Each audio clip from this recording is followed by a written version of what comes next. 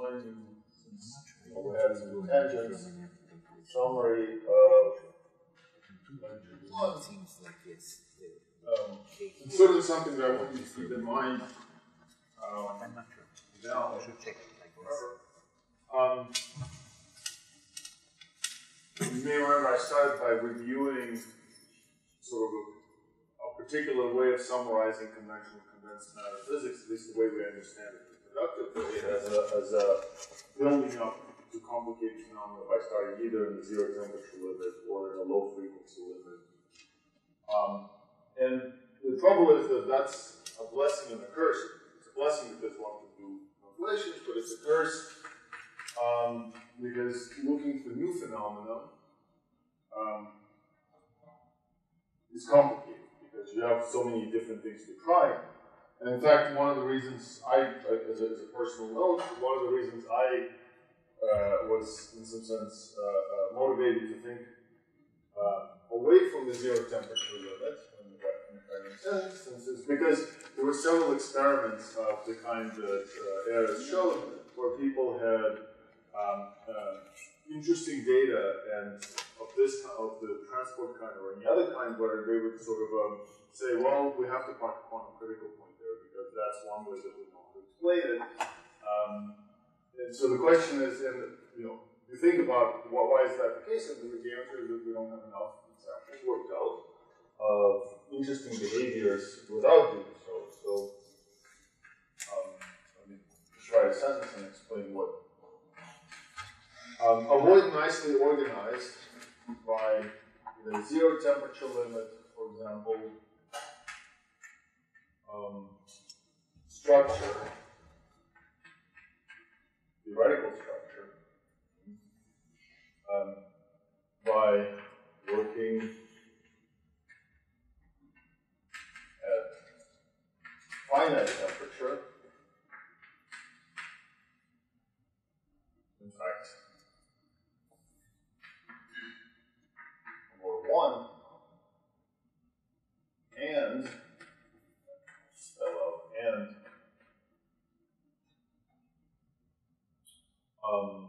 focusing on intrinsically dynamical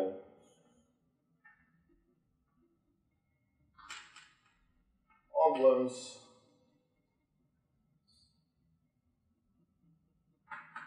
and taking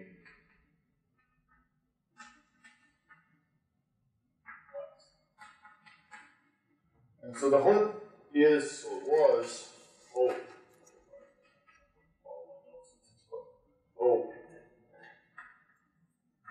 find and solve quotation marks all over interesting case studies in sharply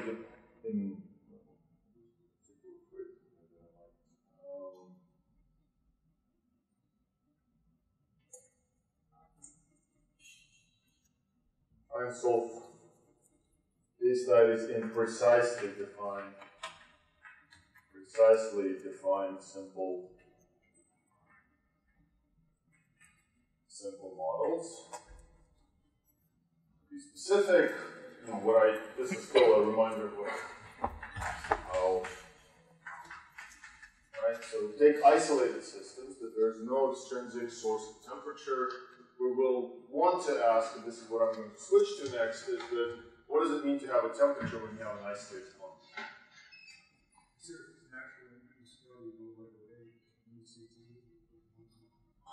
So, right, let me explain. This is important because ultimately it's nice to have these lofty ambitions. At the end of the day, you want to be able to solve something. Right? So, precisely defined simple models. By simple models, so in order to be able to solve something, these models should not have too many scales. They should be, in some sense, simplified to the point where any scale you discover by accident or by fortune will be interesting by definition because you did not put it in. It's like, in many-body physics, if I wanted to be extremely reductive, I could say that there are two types of interesting phenomena: power laws, scale invariance, critical points, or generation of scales. You know, when you do PCS theory and you discover that something is 10 to the 10 of microscopic parameters, okay, how did that happen? Right? It's not something that you can just put in by hand.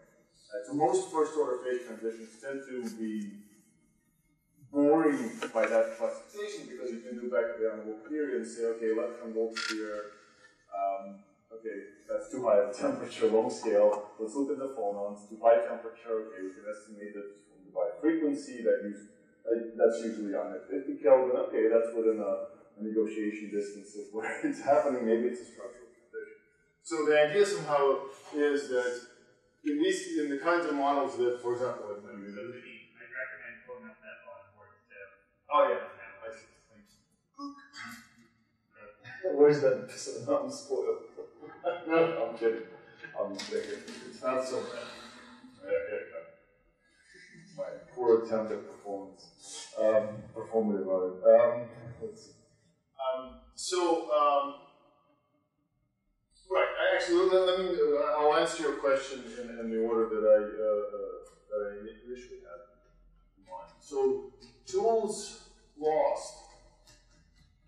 Right. If you adopt this kind of a idealistic view of what you're trying to do, you lose certain tools. You lose tools of quantum Monte Carlo. You lose, if you're a serious analytic theorist, you lose imaginary time real functions. They're not useful. If you want to study purely dynamical questions, unless you can do, right, so there are ways of doing analytic continuations. They don't tend to be useful for problems of finite temperatures unless you can do everything analytically.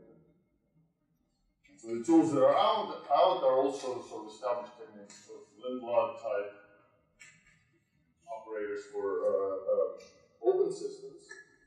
And so you realize that there aren't many tools. There just aren't many tools. I think so ED stands for exact diagonalization, and this typically means the number of particles is going to be less than 1. Right. So there's what else did I write down? Short time expansions. Again, to put it in the context. In the context, you're basically regressing.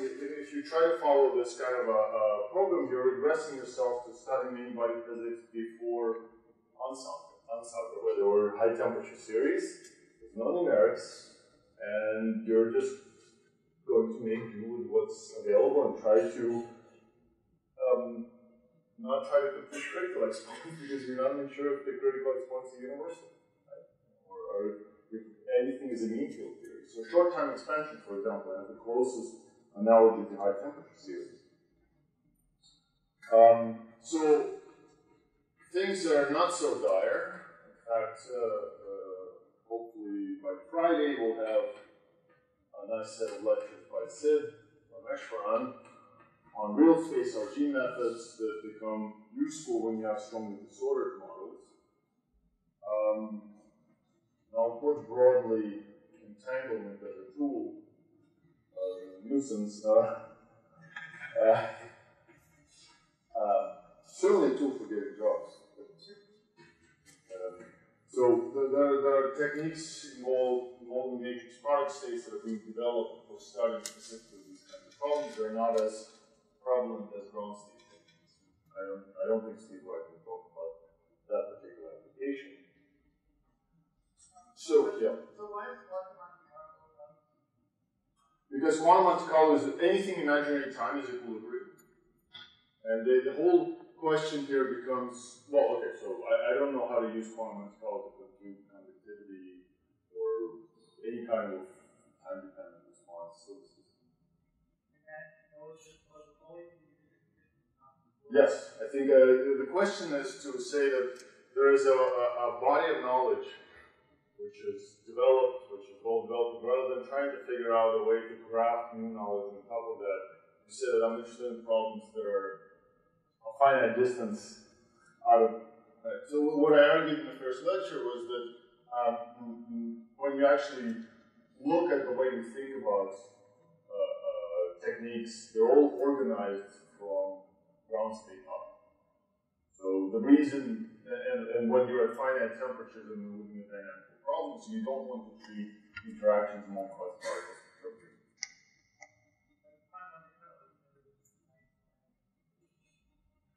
But it studies equilibrium.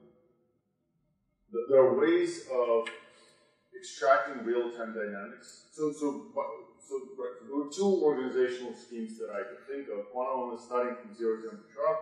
The other one is using by Monte Carlo techniques, which you correct at zero frequency at any temperatures if they work, and then pushing to finite frequencies.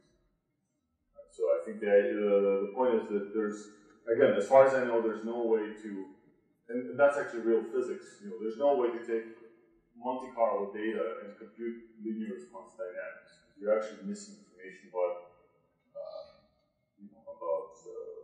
dynamical processes in Monte Carlo theory. And I think quantum Monte Carlo actually inherits that. How the time it takes, well, Monte Carlo time is not real time. Ultimately, you are computing an evolution operator, but how to actually, we can discuss this better. I mean, I would like to remove this from the list, but it's just, as a data point, there's not a single study of localization, Anderson localization problems using quantum Monte Carlo, even non-determined. It doesn't seem to be the right tool to study data. Okay. But I'm happy to change my opinions if there's specific things. Okay. All right. So that's again not to belabor the review aspect of it. So let's thermalization. I'm going to have to skip some aspects of history and maybe just say them without writing. So what is thermalization? So classical history or prehistory.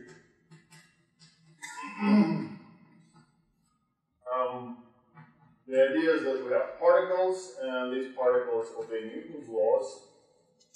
I have in mind many body systems, whenever there's wiggles, that means a set of things, and this is an equation of coupled ordinary differential equations, and the idea is there are, out of this we get nice probability distributions with enough sampling of real-time trajectories so that,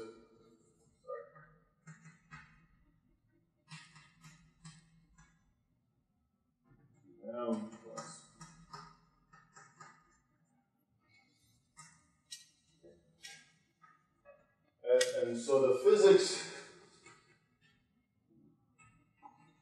physical mechanism, there are two ways of talking about it. One of them is the one that we find in undergraduate detail, which is fluctuations of energy, particles, etc. among subsystems.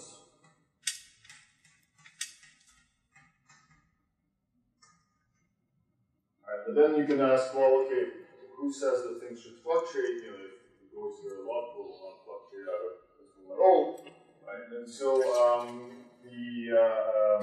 so that's the, I would consider this to be a baby version of the answer. In fact, not an answer. The other one that goes back to Poincaré and other people whose papers I haven't read. Is that there is a notion of ergodicity of Newtonian classical dynamics, whereby the way statistical picture is generated is that the real-time dynamics on fairly short time scales actually goes and generates this distribution for you by just exploring the whole main body sort of along the subspace. So my understanding is that this has been proven in very well chosen models, essentially sort of connected to classical kinetics by Joe Linovitz and a few cohorts in the 60s, but generally this is, in realistic models, this is believed to be true based on sort of less rigorous analysis. We use it because it works. And so the question is, the question that stood there from the beginning of quantum mechanics is, what is quantum? What's that mech, ergodicity? Why would it be true? And there are obvious problems. I think the question is that is there a natural way to generalize that? And there are certainly clearly natural obstructions. One natural obstruction is that the Schrödinger equation is linear. Linear equation, no chaos, no entropy generation, i.e. pure states to pure states.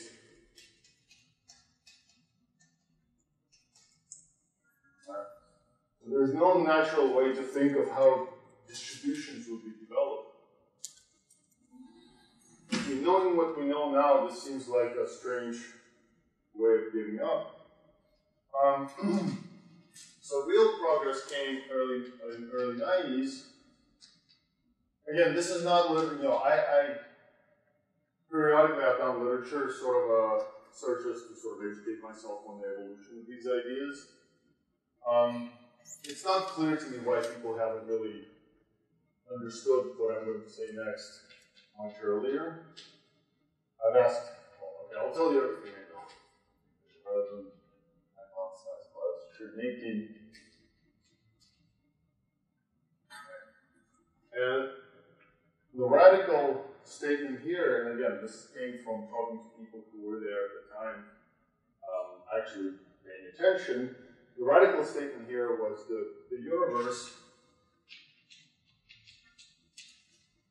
universe has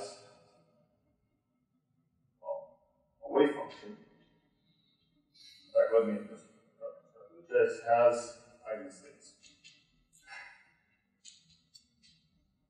Okay, and if the universe has an eigenstate, it has a Hamiltonian.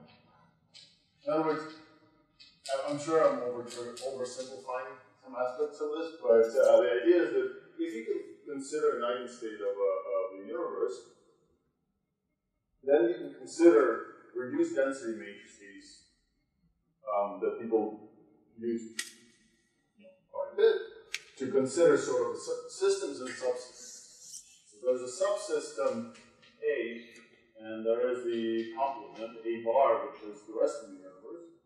And the idea is to consider a reduced density matrix, a stationary reduced density matrix of this eigenstate, and stationary because eigenstate is stationary. And it's obtained by tracing out degrees of freedom outside of A.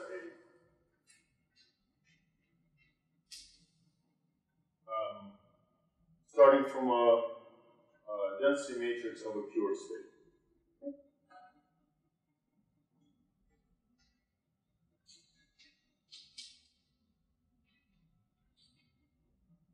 The idea is that if you do that, these eigenstates, so the physics of this, roughly speaking, is the eigenstates are actually extremely complicated objects. They encode them. They encode in them all the time dependence that in the classical language you would imagine going on where the May-by system fluctuates where particles come in and go out with the right frequency to sample the distribution. The eigenstates actually encode over that. And so if you look at the reduced density matrix of a single eigenstate, it'll have the right, normal distribution where the beta is essentially its inverse KBT. Dimensions right, so it's dE, say ds by dE of the universe. The dimensions right? Yes, okay.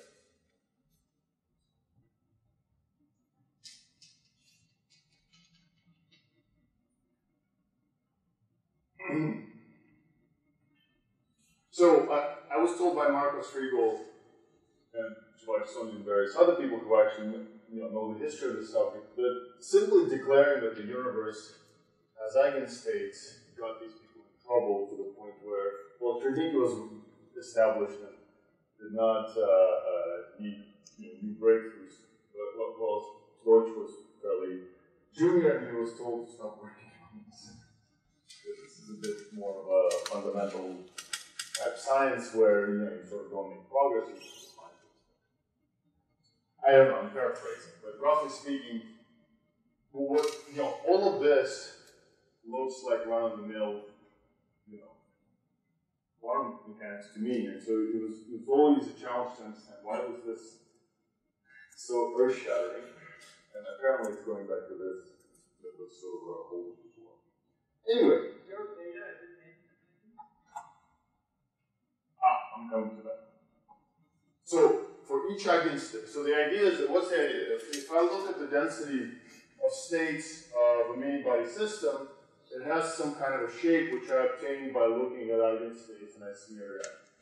Right? So the idea is that entropy is a function of energy, it has a certain shape. And that I obtain by looking at the density of states and taking a logarithm of that. So my temperature is defined by, okay, which state do you give me? You give me that state, I'm going to compute the slope of dst. Now the question is, there's much more. So this is called eigenstate thermalization hypothesis. But there's much, much more to this hypothesis than just a single state. As important, if not even more important. And so this was tested, by the way, I should say that this was tested. This proposal was taken to heart for the first time, as far as I know. So this was done in the early 90s. It was taken to heart for the first time by Marcus Friegel and collaborators. And even there, the history is funny because they were interested in integrable models and they spent a lot of time diagonalizing those. And then a couple of years later, they met with Mark Chernicki, who told them, well, actually, non-integrable models, we never tested that. So a couple of years later, they went and they did this non-integrable model. But the idea of actually taking eigenstates and testing what the density matrix looks like, and whether if you look at the probability distributions of observables here, right, whether it actually is thermal if you start with global eigenstates, I think it was first sort of pursued by full sort of this program was first pursued by Marcus Friegel. But there's actually an interesting sort of question of how typical are these results. This was also sort of studied by Marcus collaborators, but one could ask this question, right? So, to be concrete, let me take two adjacent eigenstates, or some nearby eigenstates, because surely whatever I get cannot be that different, otherwise this is nonsense. Right? And so the statement is, and this has been tested more recently, is that if you think of especially for small subsystems, you can just test it numerically. This should converge exponentially in system sizes. This is only been tested in one dimension. It actually converges extremely rapidly. What this means, this is the density matrix. This is the complete information about the subsystem. So you can measure anything you want. I think this is actually the convergence of the scaling function is interesting in the sense that obviously if you look at larger and larger and larger and larger subsystems, ultimately these are different eigenstates. Right? But the idea is that the only order of limits we're allowed to discuss is where you take the universe size to infinity, holding the size of the subsystem. So you can see that so at some point during the first lecture, I sort of declared that you shouldn't put the bath in, you should somehow have the system act as its own heat bath. So this is sort of an example of how, if you have an eigenstate of the entire system, you don't have to, think of a heat bath as something you put in. Okay. Anyway.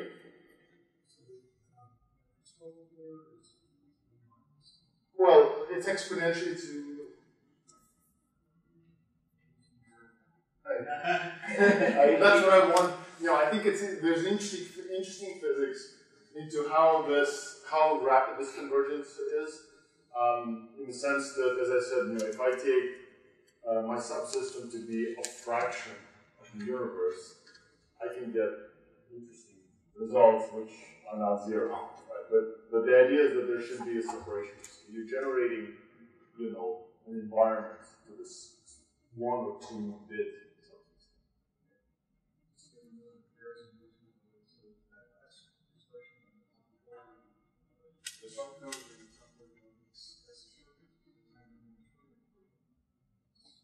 Where S instead of psi.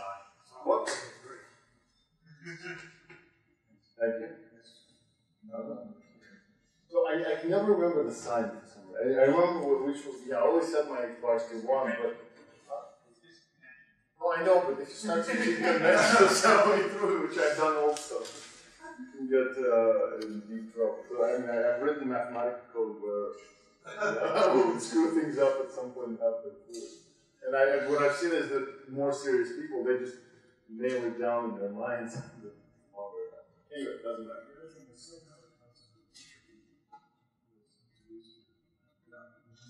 Very good. So let me just define entropy. The idea is that, so we all know what a density of states is, right?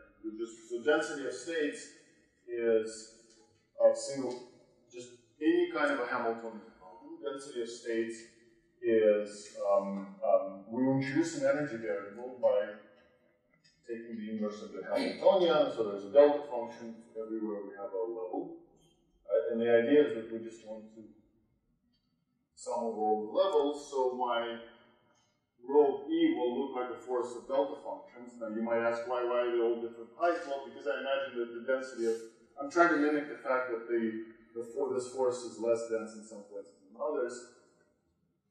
And so the point is that in the thermodynamic limit, this will become a smooth thing. So what I'm plotting is not the density of state, it's the logarithm of that. And you can sort of convince yourself that once you're out of the single particle problem sort of domain, all densities of states are exponential in something, right? Basically, this many body problems, that is the definition. In fact, let me be very more explicit. The intensive density of states has to be this and that and that. Up to L over D. So as long as you're not near the ground state, the number of states you have is exponential. And if you have lattice problems, all of these are usually Gaussian. When you're at high temperature, that's where you have the peak of density of states, log 2 for psi. Okay. All right, so the idea is that this just probes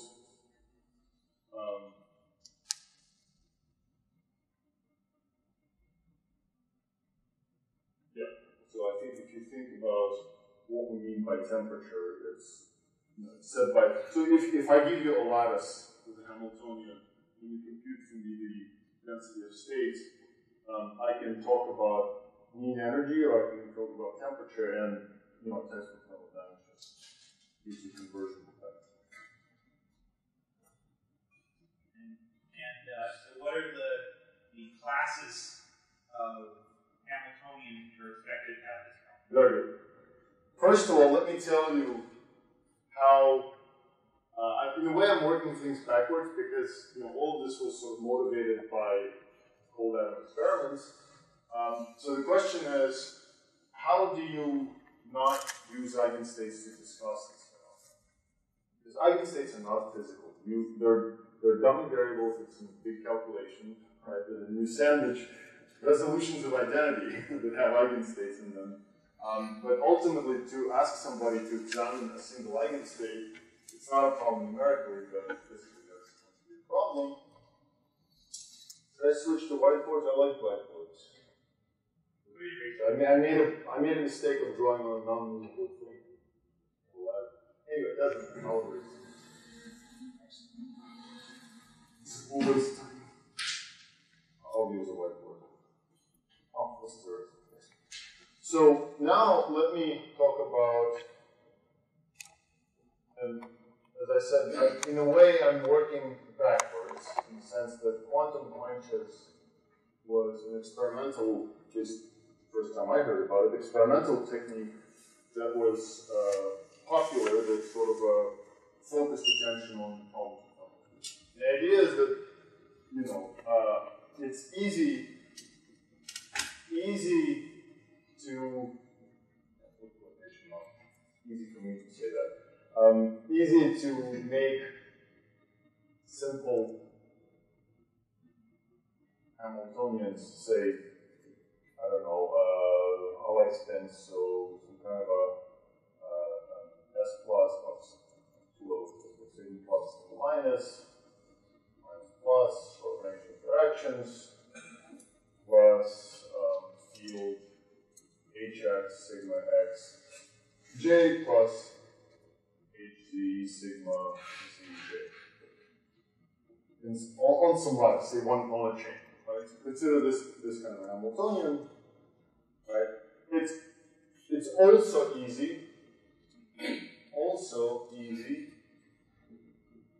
to prepare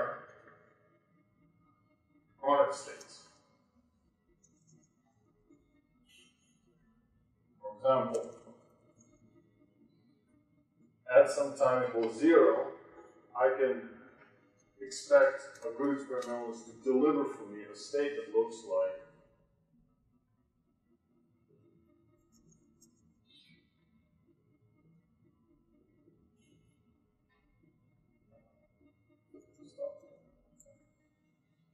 so this state has definite information about which way spins are polarized on the individual block spheres at every lattice site. And the way this can be prepared in principle is that you crank up the on-site fields as much as you can get.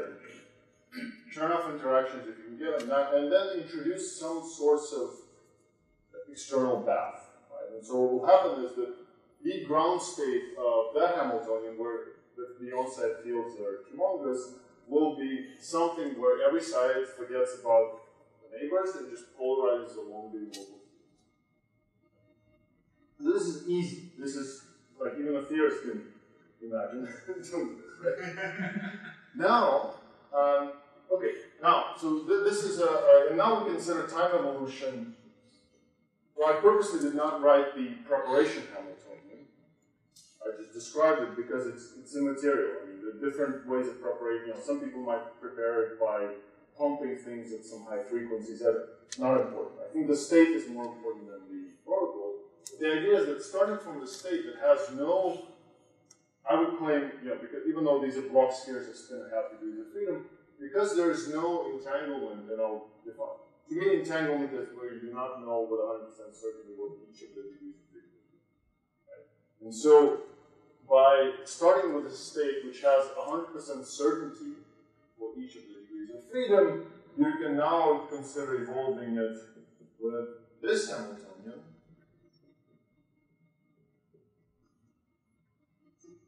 Yeah. When you say the degrees of freedom, Spin half degrees of freedom. That in itself sort of implies those are the intrinsic.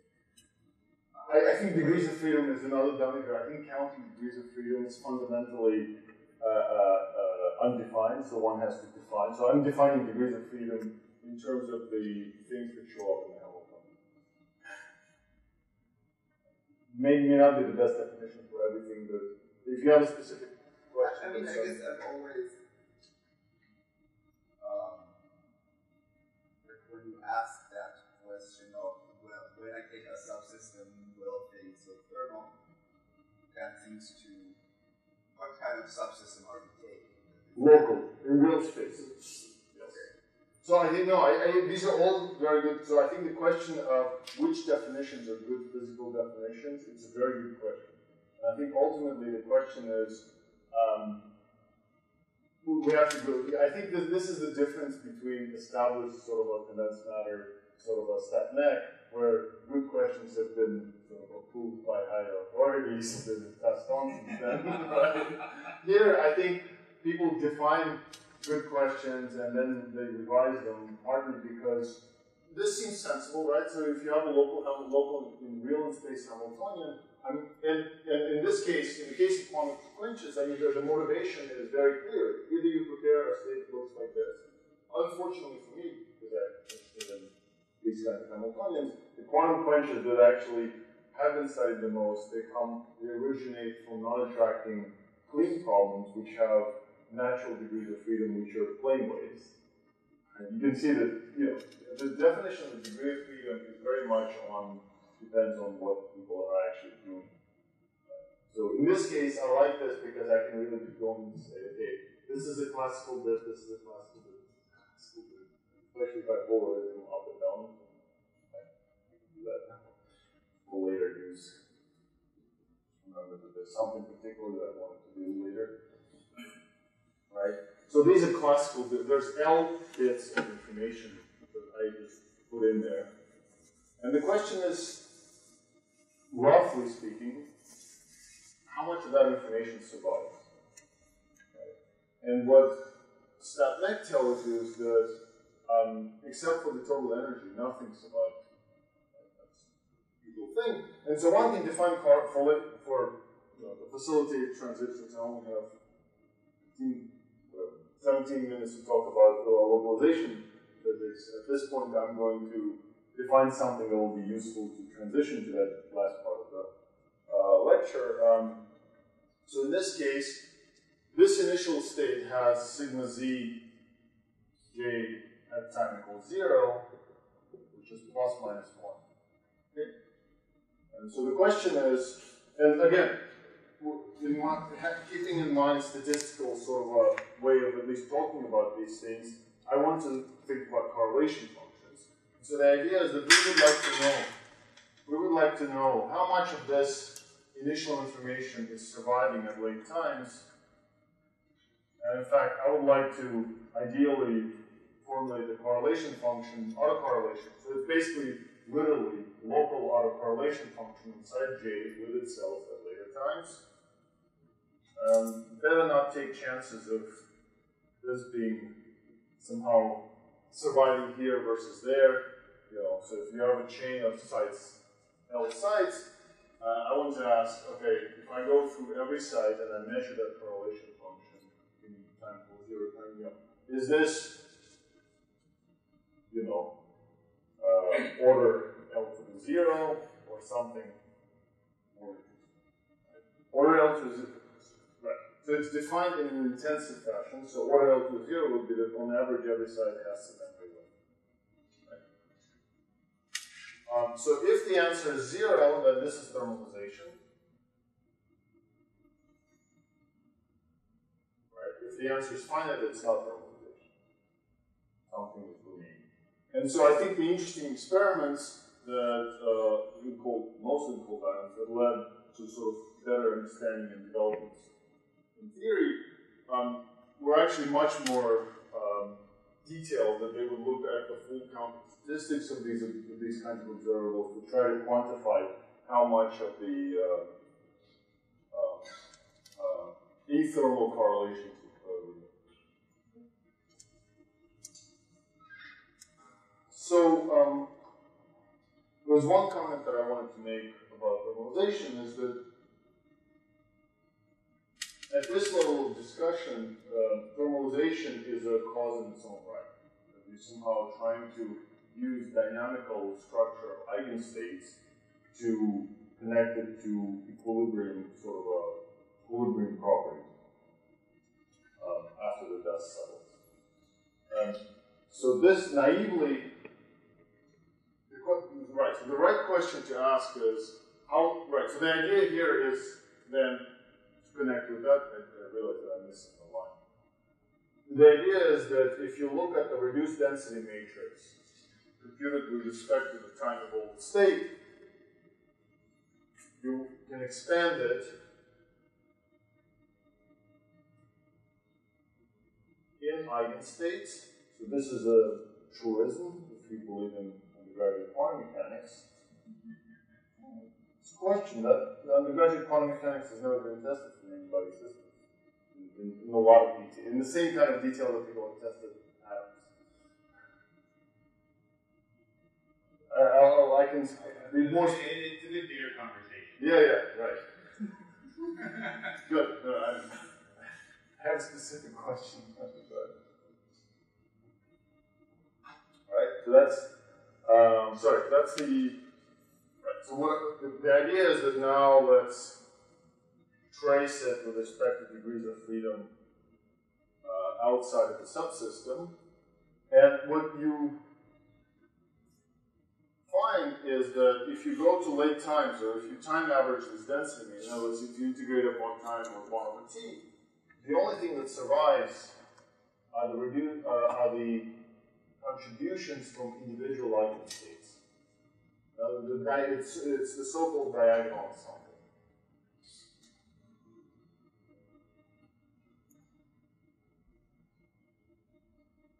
As t goes to infinity, and the reason is that all the off-diagonal terms are oscillating. So if you find a way to average over those oscillations, either by the way the experiment was done or as you just integrate at one time numerics, you will find this result, which is a diagonal ensemble. It's operationally defined in diagonal ensemble.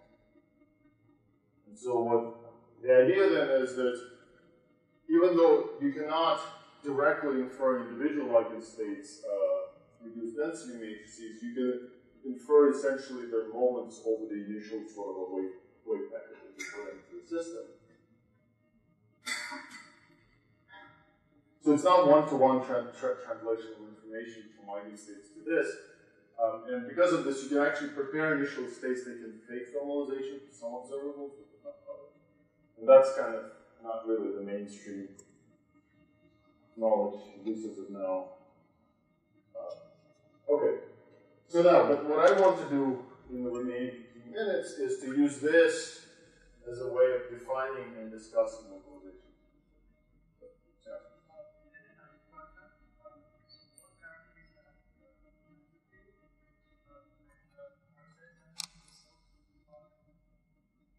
It's not localization. Depends on the model. Good question. Yeah. So if you take that model, in other words, any model that has finite entropy per site, log 2, that basically means that in that model, the density of states is, I alluded to that without explicitly, it's actually roughly, to a good approximation, it's actually essentially a Gaussian with e to the L of some coefficient. Okay? And so this corresponds to infinite temperature. This is a ground state, and this is the anti-ground state. So when you read when you read about negative temperature, you've gone to low entropy on the other side of this curve. And it's not really, once you draw these pictures, negative temperature is not exotic. Basically, it's another, medium entropy state. This is a high entropy, so this is the highest entropy state, this is infinite temperature. And this is just a medium temperature, another medium temperature, medium entropy state. Does that answer your question?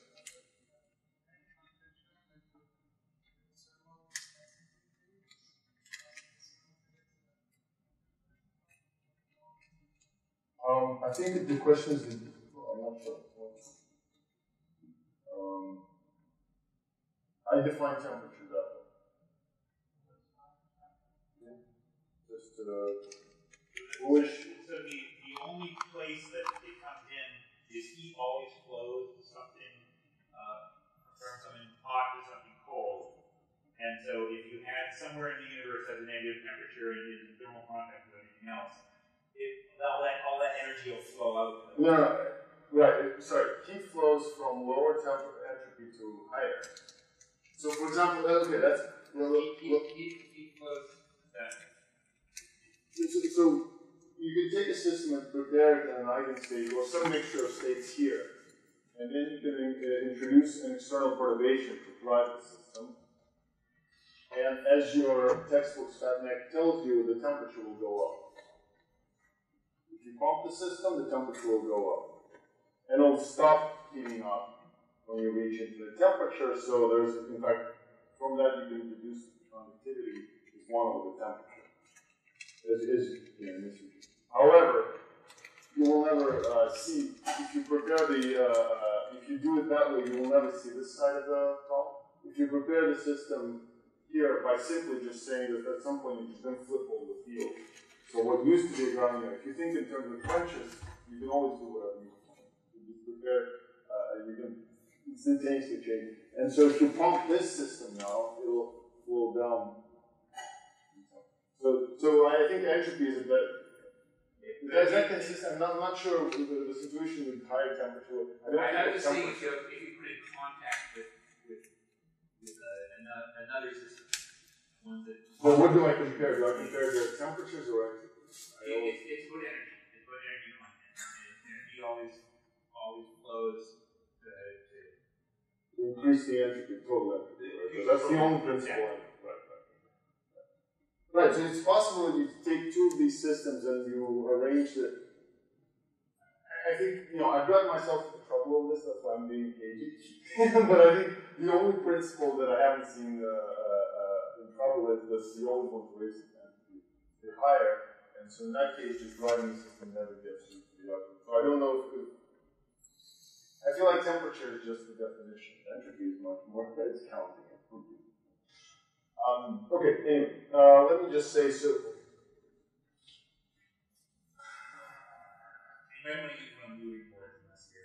I think it'll fill. I think that's the problem. It'll fill. It's fine. Let me just, I think since I don't really have a lot of time, let me just put it up as a phase diagram. I think, right, so I advertised to you that these problems are difficult in the sense that we don't have established tools to solve them. One can play the game of defining some model Hamiltonians that may not be difficult in the sense that there are lots of length scales to compute. So for example, in these kinds of Hamiltonians, you can take the model on 20 sides and use exact diagonalization and compute the diffusion constant, say, for energy in this case, and has weaker finite size effects than you might be worried about, so you can extract.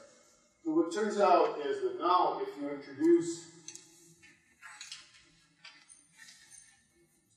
here, if you introduce randomness in these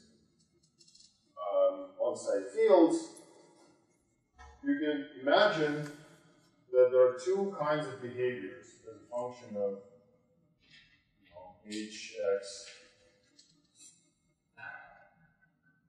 hz, sort of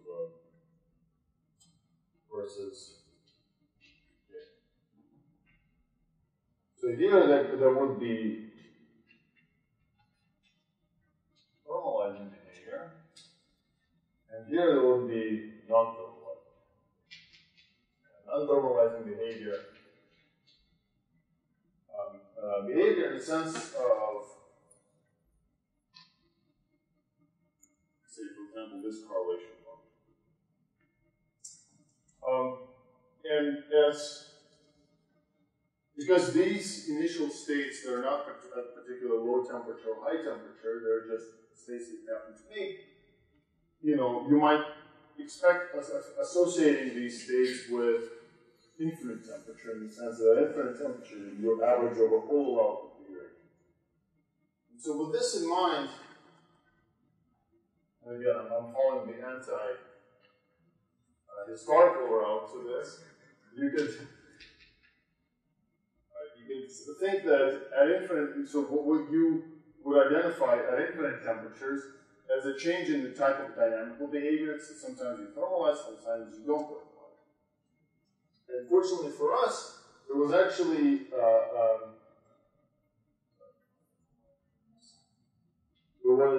prior theoretical work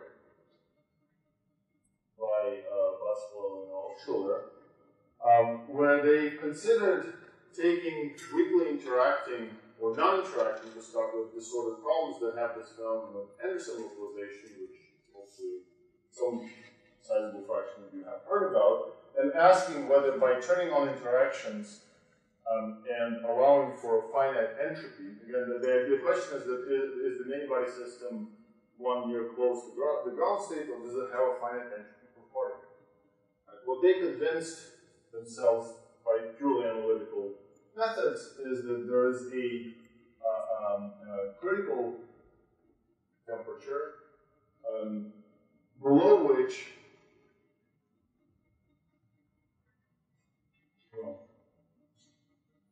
persistence of Anderson localization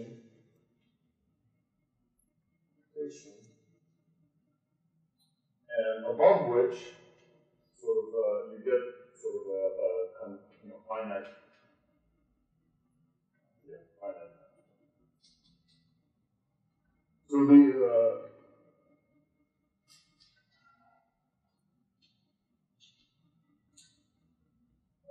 this, in some sense, this was 10 years ago or 11 years ago. These were the sort of prehistoric dark ages of sort of at least my thinking about these correlated problems. So the idea of looking at infinite temperatures directly seemed, well, okay, it wasn't there.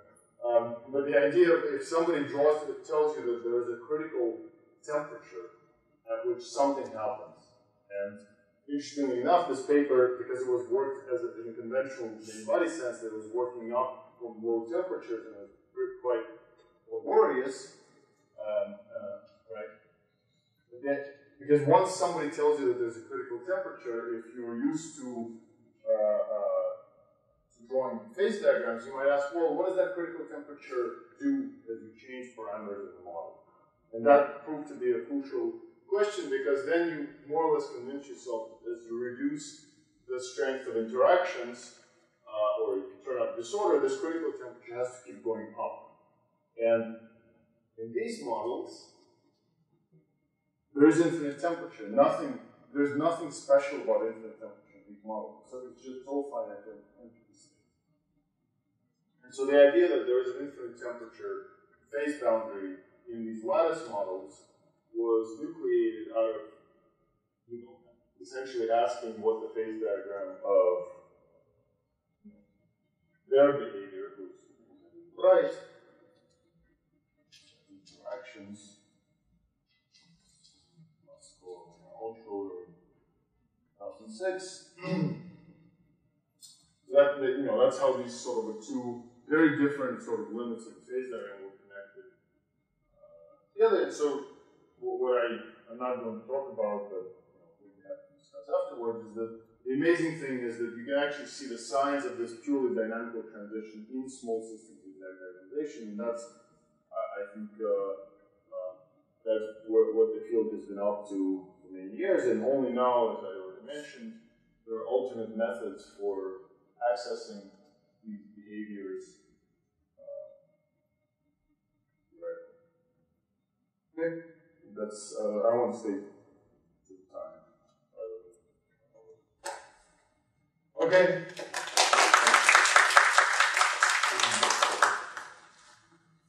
Questions?